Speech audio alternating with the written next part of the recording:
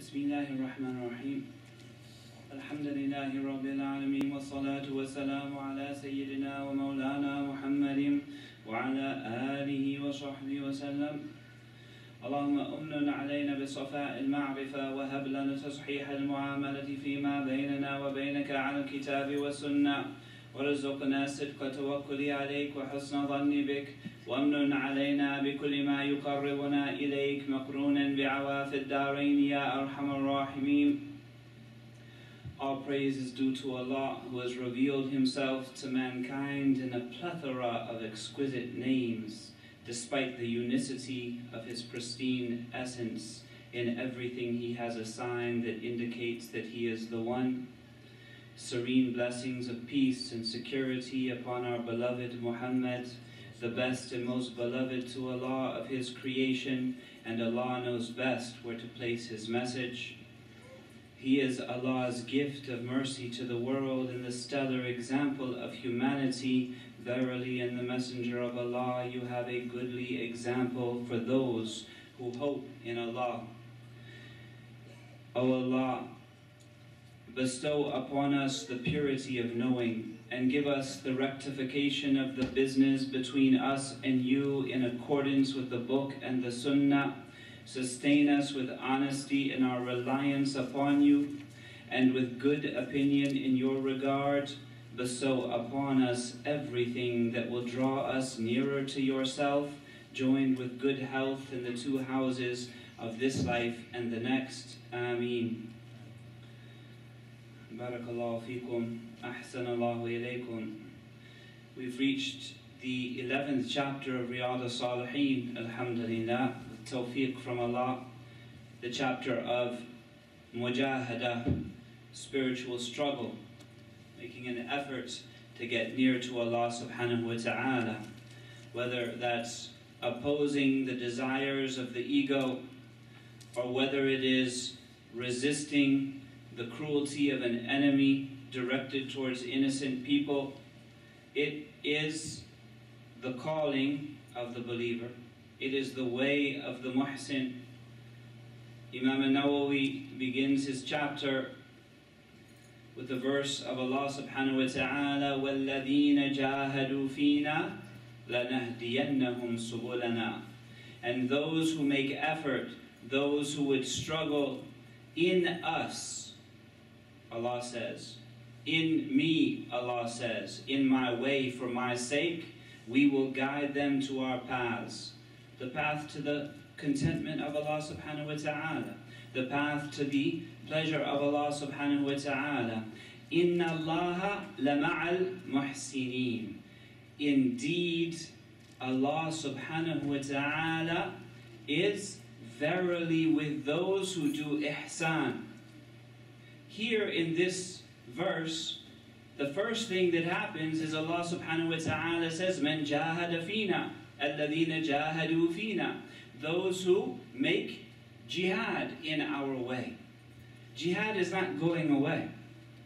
We can't sweep it under the rug. It's part and parcel of the way of Islam, and that's not going to change. But what needs to happen is, rather than hiding from it like it will go away, we need to reclaim it and define it and look at its parameters, look at its principles. It's right there in the Quran. It's right there in the Quran. And it is a significant part of Islam. And the final aspect of the verse, Allah subhanahu wa ta'ala links it to ihsan. Ihsan is a word that derives from Hasan, which is good, which is goodness, which is wholesomeness. So there is no jihad without wholesomeness. There is no jihad without goodness. And ihsan is to do good by others, to bring what is hasan and healthy and wholesome to others, to bring it to what is to the earth, to bring it to the people that populate the earth. And the essence of what is good in its own sake for the people who populate the earth is that they find their way to their Creator. And the only way to get to the Creator It's through Muhammad sallallahu alayhi wasallam, who is sent as a gift of compassion and mercy to them. So any type of jihad that would block someone or steer someone in the wrong direction away from accepting their Creator, or realizing that the intention and purpose of Muhammad sallallahu alayhi wasallam in this life is what is in their very best interest. And the confidence of a person who's trying to find their way in the world, their confidence, that one individual's confidence that Muhammad sallallahu alayhi wasallam has his best interest at his foremost intent and purpose of his mission, that is the secret of all of this. So we cannot have people who claim to represent the Prophet alayhi salatu wasalam out there pushing people away from the Prophet sallallahu alayhi wasallam. Subhanallah. Whoever makes an effort, in this one verse, whoever makes an effort in us, Allah subhanahu wa ta'ala says, for our sake, we will guide them to our ways, the ways that lead to Allah's contentment for all eternity. The people who achieve Allah's contentment, not just for a moment in their lives, but for all eternity, they all end up in one place. That's the Jannat al-Firdaus al-A'la, in the neighborhood of Muhammad sallallahu alayhi wasallam, and the companions of Muhammad, and the best people that walk the face of the earth. That's where those people end up, and those are the subul, the ways of Allah subhanahu wa ta'ala. And Allah puts into this verse an element of instruction as to the way reality operates. Whoever makes an effort in the way of our pleasure will end up in our contentment, will end up in our path. And in that is the secret of another verse where Allah subhanahu wa ta'ala promises that He won't allow the effort of any male or female person to go to waste. Right? All of it will be accounted for. All of it will be recorded for them, will be given consideration. He says, an effort, ajara. Ajara. That includes any effort, even the slightest. The most beloved actions to Allah subhanahu wa ta'ala are the most consistent, even if just a little bit. Protect yourself from the fire, even with half a date. The smallest effort is included in this verse. And you know that if you make that effort, Allah will put you on His path. Right? 1 + 1 = 2. And there you go. You have confidence in i'tiqad, conviction in that promise of Allah subhanahu wa ta'ala, and that's part and parcel of iman. All of it is right here. Whoever makes an effort in a way that is pleasing to us for our sake, we will guide them. وَإِنَّ اللَّهَ لَمَعًا, and Allah is with the people of ihsan, who do good by others. A brief principle of tafsir is that if people are looking for new insights into the Quran, right, it has to be within the boundaries of how Arabic grammar works and also syntax.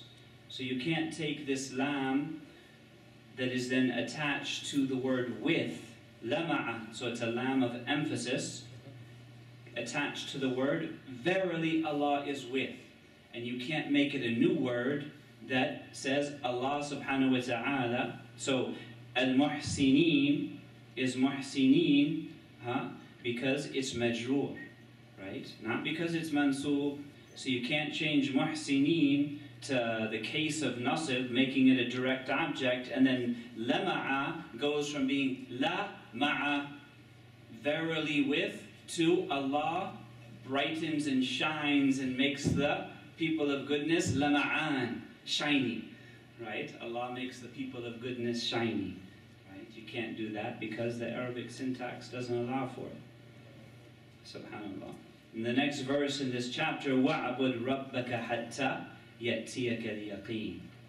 Right, so here is the mudawama, the enduring nature of making an effort in Allah subhanahu wa ta'ala. It's not for a period of your life, right? We're always trying to move in the direction of Allah subhanahu wa ta'ala. We're always trying to consider what is in the pleasure of Allah subhanahu wa ta'ala and worship your Lord until the certainty comes. And what certainty? Two things. What are the two things you can be certain of? Death and taxes, right? Good. Doubt. وَاذْكُرِ اسْمَ رَبِّكَ وَتَبَتَّلْ إِلَيْهِ تَبَتِيلًا. Remember the name of your Lord and devote yourself to Him in complete and utter devotion. Turn yourself to Him and remove yourself from concerns for anything else. Sequester yourself in the devotion of Allah subhanahu wa ta'ala. Cut yourself off from being devoted to other. Dedicate yourself, your heart to Allah subhanahu wa ta'ala. So he's defining mujahada, spiritual effort, through the verses that he leads with. And another, فَمَنْ يَعْمَلْ مِثْقَالَ ذَرَّةٍ خَيْرًا يَرَهُ. Whoever makes an atom's weight of effort, of good, we'll see it. We'll see the reward for it. That's a guarantee of Allah subhanahu wa ta'ala. وَمَا تُقَدِّمُوا لِأَنفُسِكُم مِّنْ خَيْرٍ تَجِدُوهُ عِنْدَ اللَّهِ هُوَ خَيْرًا وَأَعْظَمَ أَجْرًا.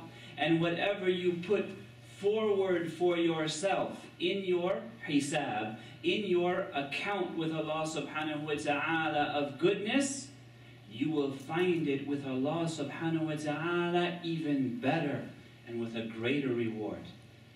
Because you're thinking of Allah subhanahu wa ta'ala when you put this forward for a rainy day, where you're going to need it, right? And you can cash it in.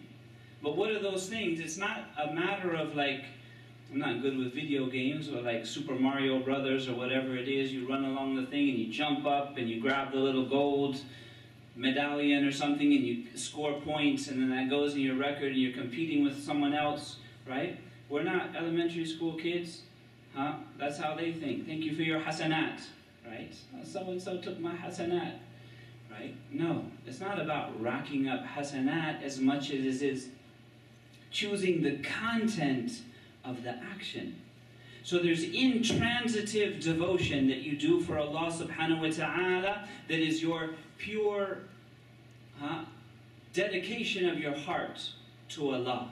When you turn to Allah, or you think of Allah subhanahu wa ta'ala when engaged in an act of devotion, but then there's the transitive acts of devotion to Allah subhanahu wa ta'ala. When you do a kindness to another person, whoever relieves a burden, whoever relieves or lifts an anxiety from his brother, Allah will relieve for them an anxiety for them on the Day of Judgment. But certain things cancel out that effort. If the effort to help another person comes along with men, what is men? It comes along with men, al-imtinan. Then that cancels out the effort. So if when I give my zakat, I have to lord it over someone or make someone feel bad about the fact that I'm giving it to them, or look down on them, or give them a lecture. If I'm pulling zakat out of my pocket, it's still in my hand, who does it belong to?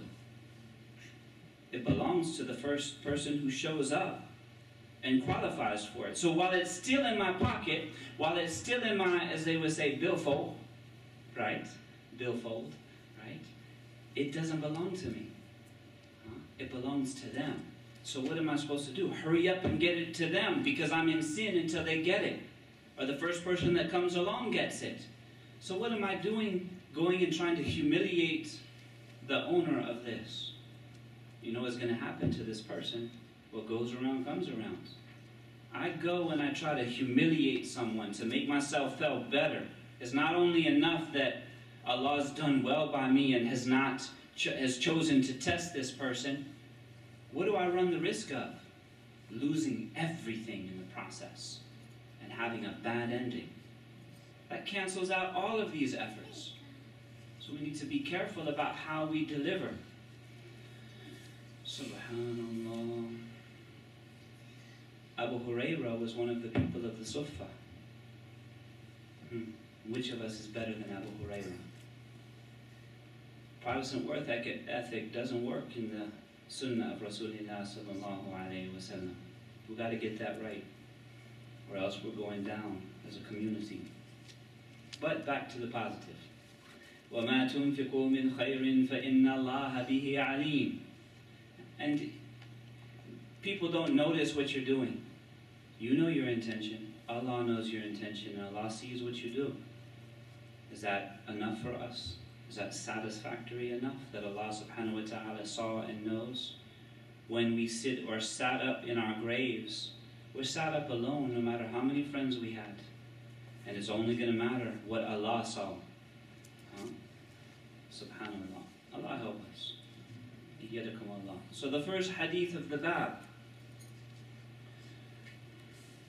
The first hadith of the bab, we narrate Riyad al-Salihin, or I narrate Riyad al-Salihin from Dr. Nuruddin Iqra, from his Shaykh al-Alamat al-Muhaddith Abdullah Siraj al-Din, and I narrate Walhamdulillah, Walhamdulillah, Walhamdulillah, the works of Imam al-Nawawi from Dr. Muhammad Muti al-Hafiz, Allah protect him, and he narrates from Shaykh Salih محمد أبو الخير الميداني عن عبد الله السكري عن عبد الرحمن الخزبري الحفيظ عن مصطفى الرحمة عن الشيخ الفقيه عبد الغني النابلسي عن النجم محمد الغزي عن والده البدر الغزي عن شيخ الإسلام زكريا الأنصاري عن الحافظ الشهاب أحمد بن حجر عن أبي إسحاق إبراهيم التنوخي عن علاء الدين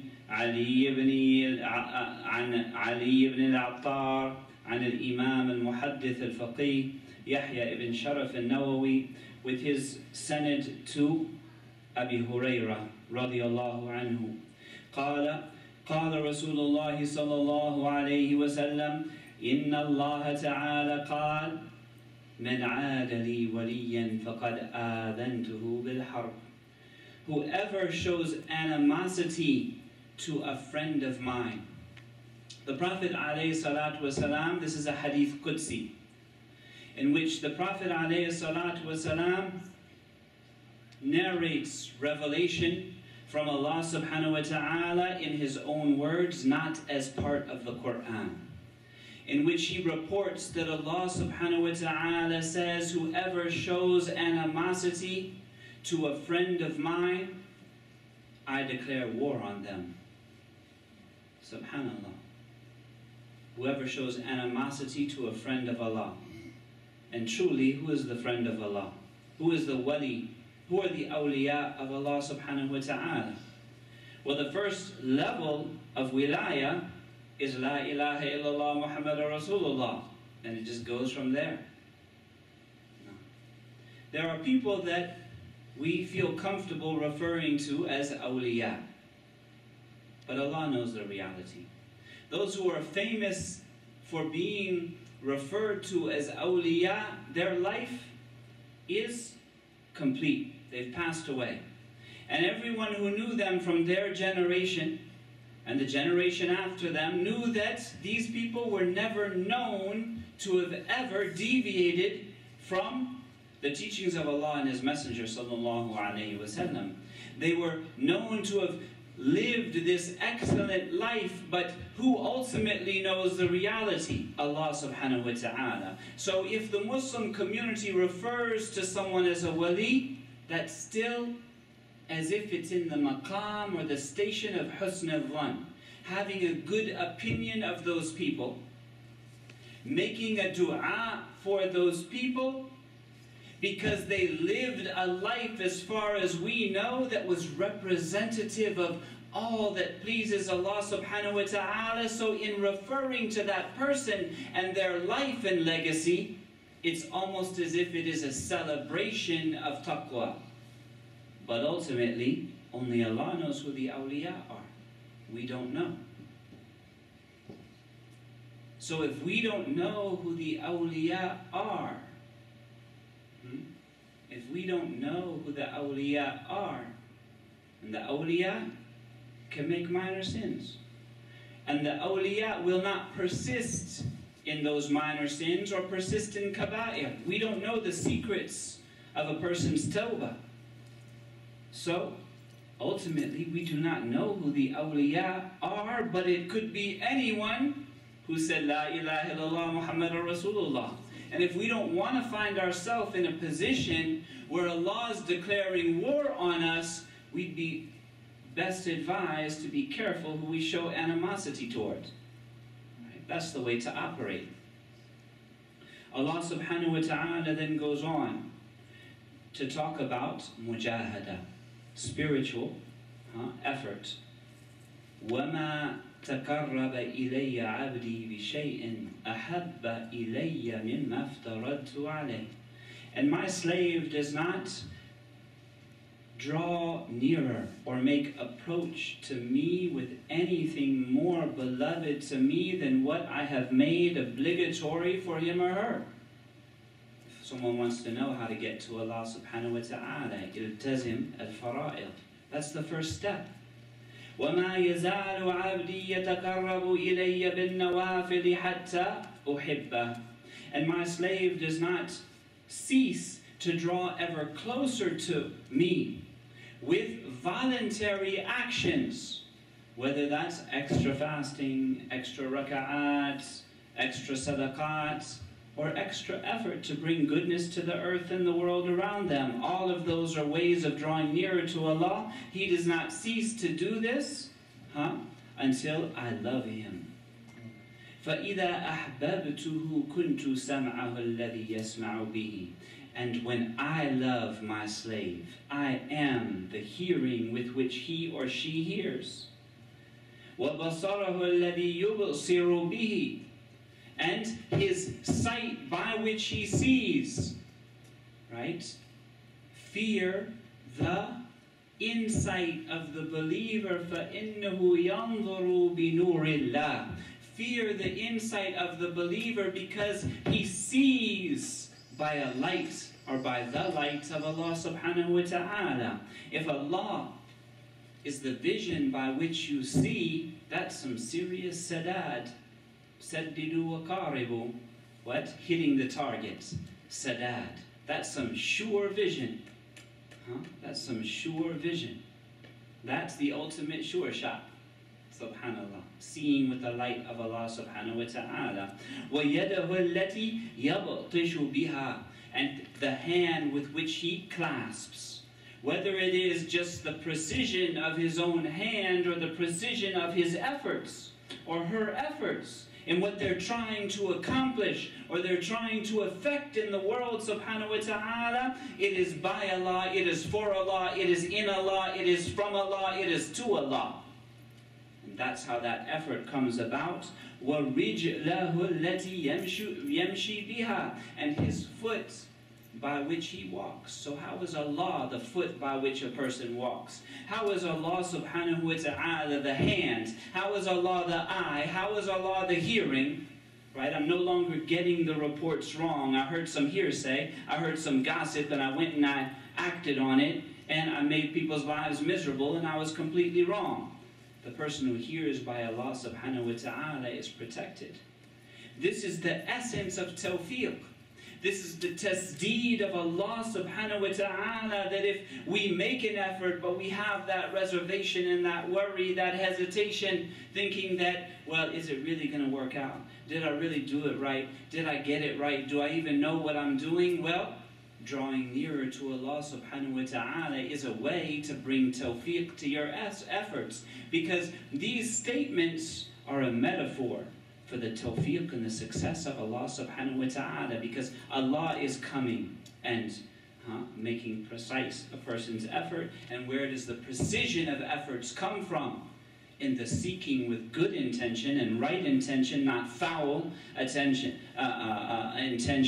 or wrong intention, to get near to Allah subhanahu wa ta'ala. And this same abid, وَلَئِن سَأَلَنِي لَأُعْطِيَنَّهُ. And if he asks me, if she asks me, I give him, I give her.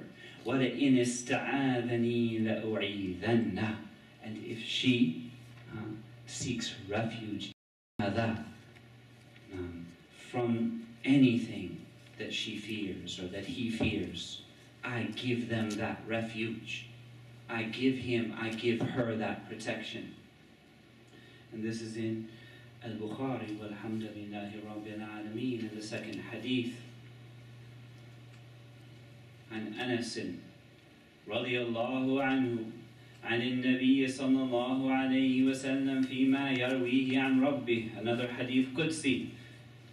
إذا تقرب العبد إلي شبرا تقربت إليه ذراعا وإذا تقرب إلي ذراعا تقربت منه باعا وإذا أتاني يمشي أتيته هرولا.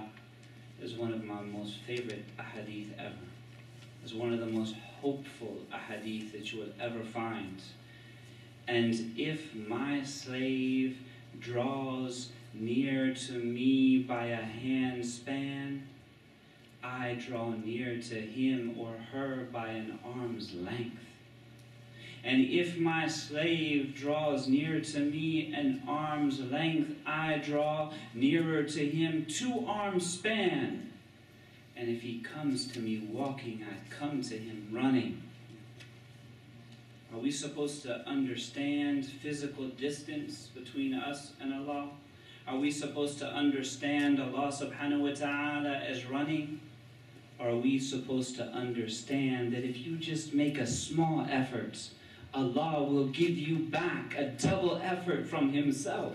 Does it get any better than that? Make an effort dedicated to Allah subhanahu wa ta'ala. And like I always say, if right now at this point in your life, all that you can do is that when you wake up in the morning is look up and put up one finger and say, La ilaha illallah, or Ashhadu an la ilaha illallah Muhammadur Rasulullah. That's all you can do. That's an effort. That counts as an effort, and Allah will double it. Subhanallah. You just make the siru ilallahi arjan wa makasir. Right?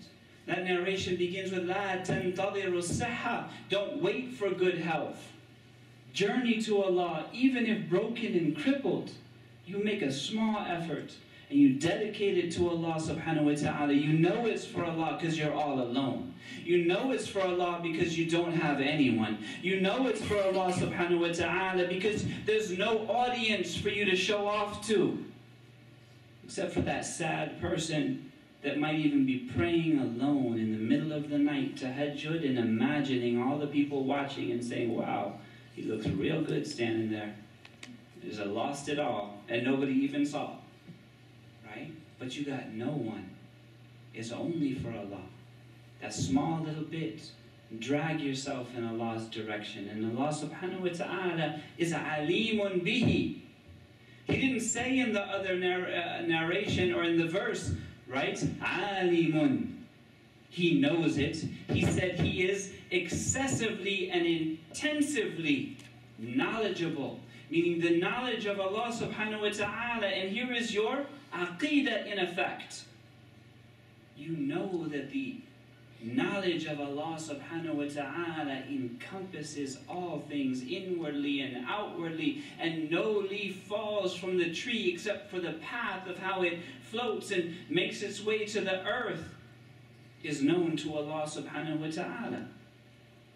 There's nothing in the soil, nothing in the heavens except that is known to Allah subhanahu wa ta'ala, how it is, when it is, when it starts, when it ends, where it comes from, where it's going. Nothing escapes, including your effort.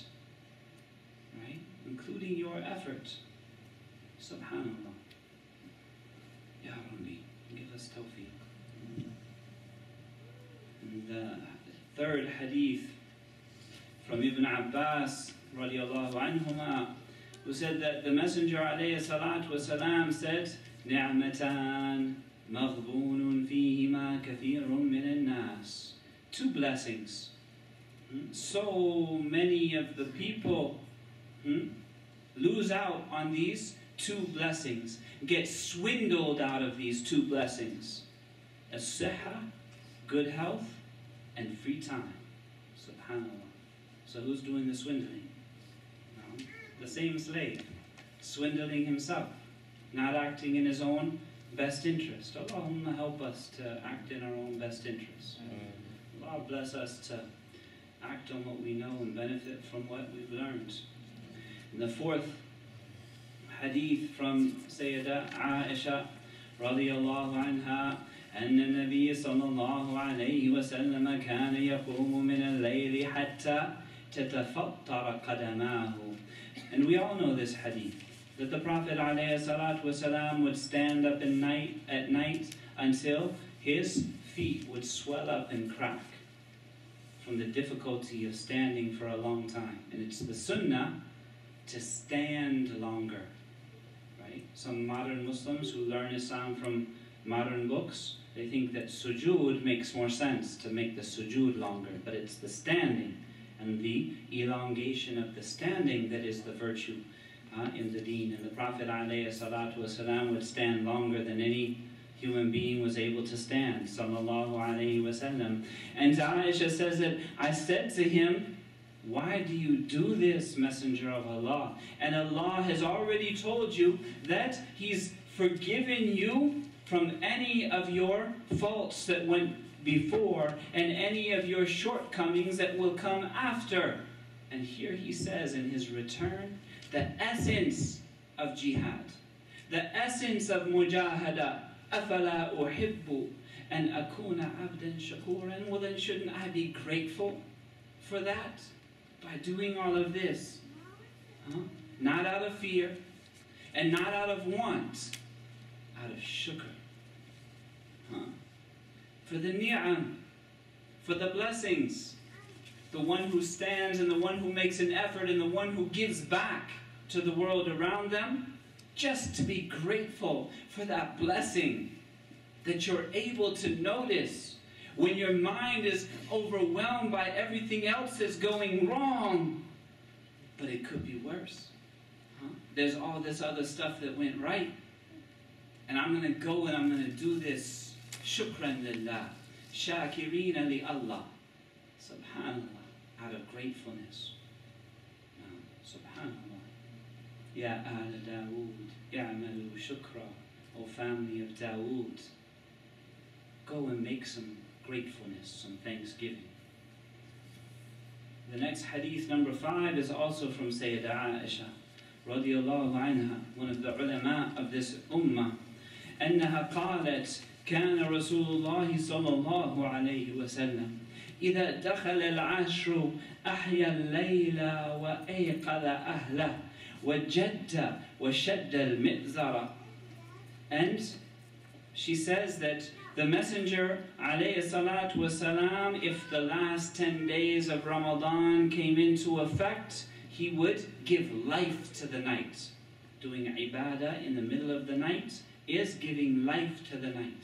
And he'd wake up his family, the people of his house, to also do the same. Wajadda, and he would take it seriously, and he'd tie his belt tight, right? He'd tie his belt tight, right? Meaning, no hanky-panky the last 10 days, right, of Ramadan, because he was serious. SubhanAllah. He was focused on making an effort to get to Allah subhanahu wa ta'ala. And did he need to make that effort? He was already there. He wanted to show shukr, but he also serves as an example to us. Inspiring. No. Wal muradu. Right? And so on. And Imam Nawawi has some explanation here.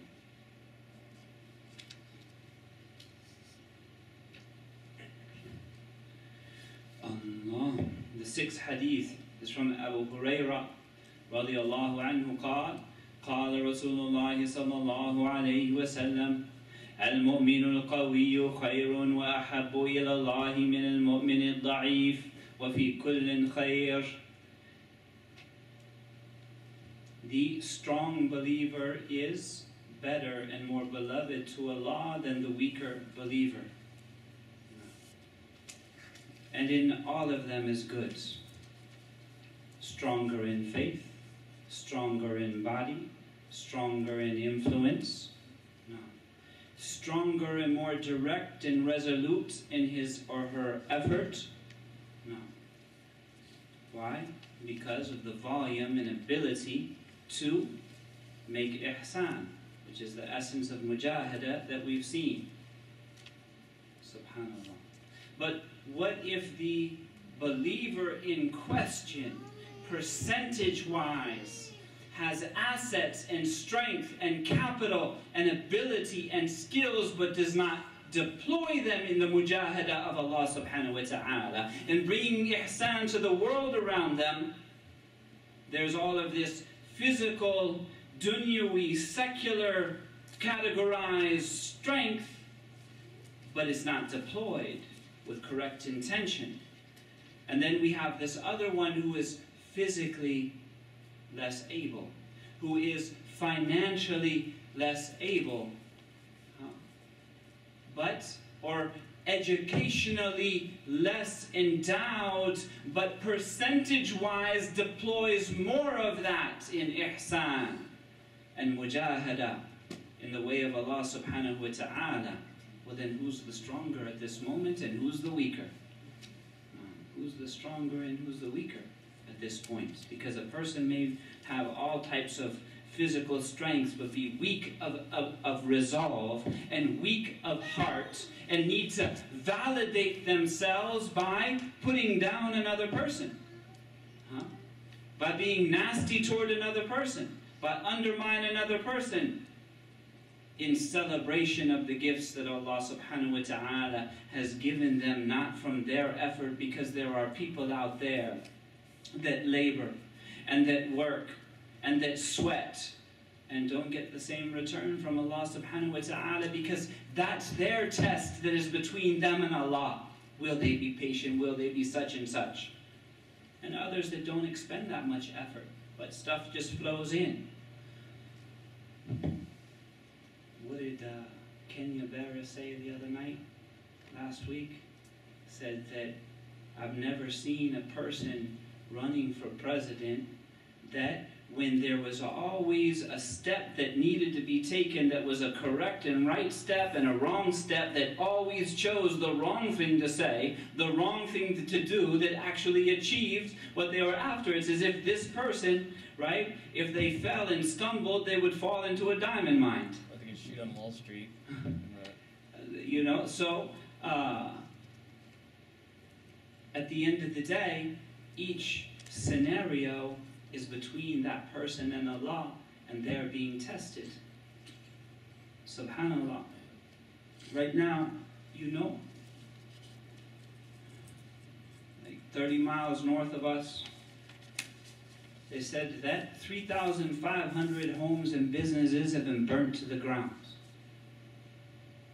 In a span of 15 minutes, I heard one report that 11 people have died and another that 22 people died, both on the radio, and 280 people are missing or unaccounted for. Subhanallah. Allah bring relief. This is our particular place, and this is our space, and we're smelling and inhaling the smoke 30 miles away from what's going on. Here is a tragedy that's befallen people. We shouldn't be quick to just assume that, oh, it's fire, so maybe we should be taking the idea of the hellfire, or maybe this is some punishment that's come to them. I think that our community has gotten beyond those silly assumptions, right? The way that the usul works is that there's floods, there's earthquakes, there's wildfires, and there's all different types of tragedies. You abstract it out. Doesn't matter what the exact tragedy is, it's all human tragedy, right? right? It's all human tragedy, and it all is a source of empathy. Allah bring relief to people, right? And Allah let Muslims be the manifestation of His lutf and His jamal and His inayah in the earth, and the rahmah of Rasulullah sallallahu alayhi wa sallam. Allah protect these people and keep them safe. And among them, right, a great many of the people who are working to fight the fires directly, face to face with the fire. Everyone else hopefully is getting evacuated in time, and Allah protect their homes and the homes that remain, but there's people who are face to face with the fire. A lot of them are volunteers, a lot of them are paid employees who work in the fire brigades, right? But a great many of them are prisoners, right? Thousands and thousands of prisons are emptying out the prisoners to actually put them face to face with the fire. We ask Allah subhanahu wa ta'ala to protect them. There are people that, you know, you go to a court, you commit a crime, you do something wrong, inshallah, the evidence is correct, right? And you get a sentence. That sentence is the punishment for the crime that you've done. And more often than not, right, it may be incarceration. Okay, so being separated from some of your particular civil liberties is the sentence to pay for what you've done. Any abuse and above and beyond that is not the person's punishment. So that a sentence has been passed on a person doesn't mean that they're available for abuse. We have the sheriff in Arizona who's trying to abuse and humiliate people beyond the actual sentence for their crime. This in and of itself is a crime in Islamic law that is worthy of punishment. Right? And the people who perpetrate these crimes, right, themselves need to be sentenced.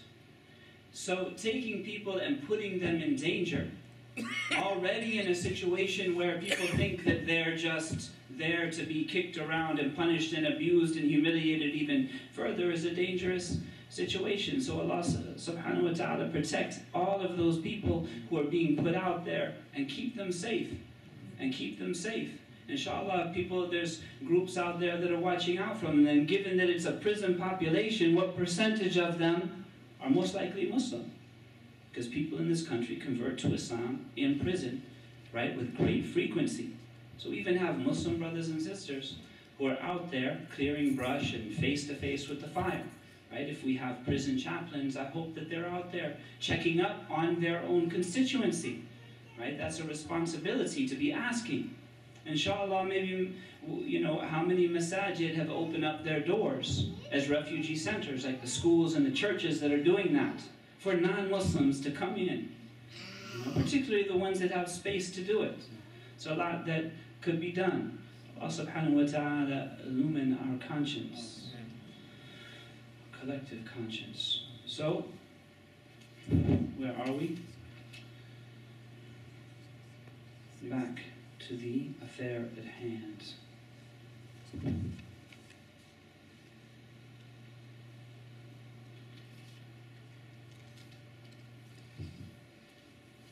في كل خير. احرص على ما ينفعك. Look out for, be covetous of. What is the word that they use in the translation? Aaron, in hadith number 6. احرص على ما ينفعك. It says, desire whatever could be a benefit for you. Desire, or be keen on getting a hold of those things that benefit you. If you know that this is going to benefit you in a wholesome way in the dunya, and an eternal and enduring way in the akhirah, then prioritize it. Wasta'in, and take care of it. That's also al-hirs, right? Take care of it, protect it. Wasta'in billahi. So if there's things that will benefit you in your long term, that will make you a better human being, that will bring benefit to you in your akhirah, then be careful. take care of it, celebrate it, protect it, because that is an investment, that is a source that is going to bring you benefit in the long term, no less than we might protect to make sure that our Bugatti or our Ducati doesn't get a scratch on it. What about these other things? If you have a mushaf in your home, protect it, treat it well. It's not that hard. We'll all put it up on the top shelf, right? And mashallah, the pages never get wrinkled. But what about the ability to understand what is in between those two covers? Subhanallah, the ability to drink from the timeless meanings of Allah subhanahu wa ta'ala's eternal sifatul kalam. Ya Rabbi. وَاسْتَعِنْ بِاللَّهِ وَلَا تَعْجِزْ. Here's your mujahada, right? And seek aid from Allah subhanahu wa ta'ala and don't act like you're handicapped. That's what it says. Ta'jiz, the real ajiz, the person who is mu'awwaq and actually has a physical handicap, is not included in this verse. So what it really means is quit acting crippled, right? Because some of us, we do that. La ta'jiz. The Arabs say, don't act like you're ajiz. No? Right? Don't act like you're ajiz. وَإِنْ أَصَابَكَ شَيْءٌ فَلَا تَقُلْ لَوْ أَنِّي فَعَلْتُ كَذَا كَانَ كَذَا. And if something goes wrong for you, don't say, well, if only this happened, such and such would happen. Or if only I'd done this, this would have happened.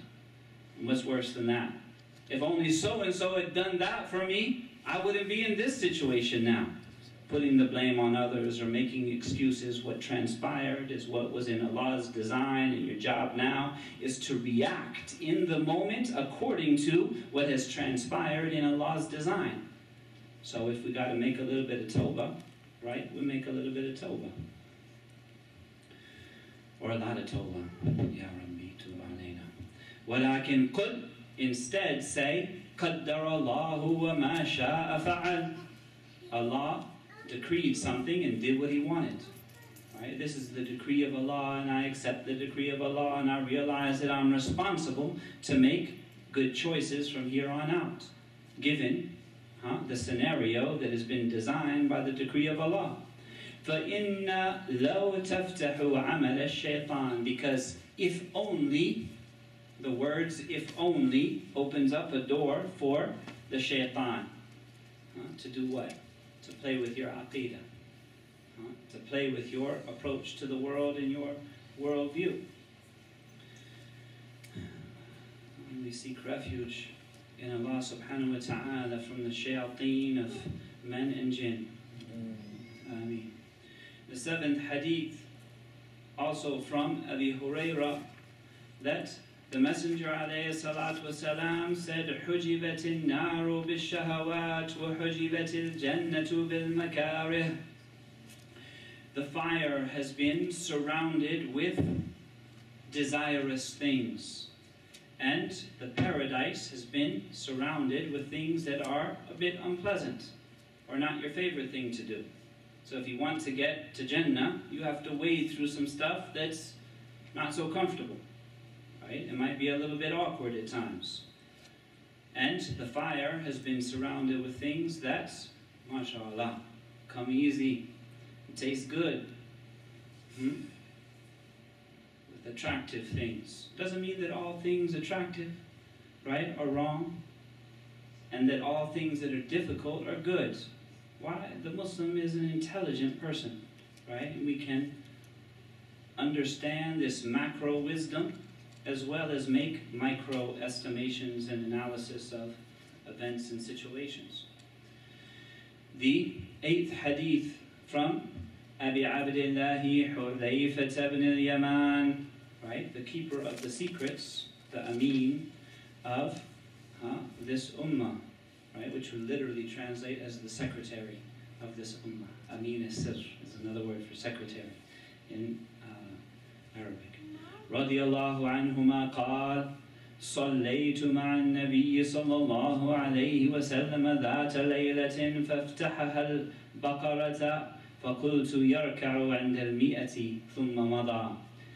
One night, the Prophet ﷺ, I prayed with him, meaning he was in the masjid and he was praying tahajjud prayer by his own. He didn't tell anyone to join him. And Hudayfa thought it would be a good idea to just, join up with the Prophet ﷺ. Be careful what you wish for.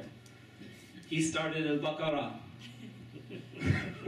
And I said to myself, he's going to make ruku' after 100 verses, but he kept going. And then I said, يُصَلِّي بِهَا فِي رَكَعَةٍ فَمَضَى. And then I said, well, he's just going to say all of Baqarah in one rak'ah. But then he kept going. فَقُلْتُ يَرْكَعُ بِهَا. Right? And then he's going to make ruku'. ثُمَّ افتتح النِّسَاءَ فَقَرَأَهَا. Then he started towards Nisa and he said the whole thing. And then he started Ali Imran and he said the whole thing. يَقْرَأُ مُتَرَسِّلًا إِذَا مَرَّ بِآيَةٍ فِيهَا تَسْبِيحٌ سَبَّحٌ. Right? He kept on reading, straight on through. And if he passed a verse that said something about saying Subhanallah or Tasbih of Allah Subhanahu wa Ta'ala, he would stop and he'd say Subhanallah. سَبِّحِ اسْمَ رَبِّكَ الْأَعْلَى. Right? Subhanallah. وَإِذَا مَرَّ بِسُؤَالٍ سَأَلٍ. And if there was a verse that was asking of Allah Subhanahu wa Ta'ala, he would ask of Allah Subhanahu wa Ta'ala after that verse. And وَإِذَا مَرَّ بِتَعَوَّذٍ تَعَوَّذٍ. And if it had something in it, the verse about he was interacting with the Qur'an, he was paying attention to the Qur'an, he was responsive to what Allah Subhanahu wa Ta'ala is saying on the tongues of his slaves in the Qur'an. What he's saying they hope for, he would hope for. What he was saying that they celebrate, he would celebrate. If he sought refuge, if the mention of seeking refuge in Allah Subhanahu wa Ta'ala was mentioned, he would stop and ask Allah Subhanahu wa Ta'ala to protect him from evil. ثُمَّ رَكَعَ فَجَعَلَ يَقُولُ. And then he made ruku' and he said Subhana Rabbiyal Azim. فَكَانَ رُكُوعُهُ نَحْوًا مِنْ قِيَامِهِ. And his ruku' was about as long as his standing. Be careful what you wish for. ثُمَّ قَالَ سَمِعَ اللَّهُ لِمَنْ حَمِدَهُ. Then he stood up straight, saying, Allah hears the one that praises him. رَبَّنَا لَكَ الْحَمْدُ. ثُمَّ قَامَ قِيَامًا طَوِيلًا قَرِيبًا مِمَّا رَكَعَ. And then he stood for a long time, close to what he had bowed with. Then he made prostration and said, Subhana Rabbiyal A'la, فَكَانَ سُجُودُهُ قَرِيبًا مِنْ قِيَامِهِ. And his prostration was close to the length of his qiyam. So that's the mujahada of Rasulullah sallallahu alayhi wa sallam. But for him, alayhi salatu wasalam, his intransitive devotions actually end up being transitive because we benefit from them. Ayyadakum Allah. Ahsanallahu ilaykum. We'll draw it to a close then with number 9. Ayyadakum Allah. Do we have any questions or anything? Going forward? Is that the adhan? Stop for the adhan.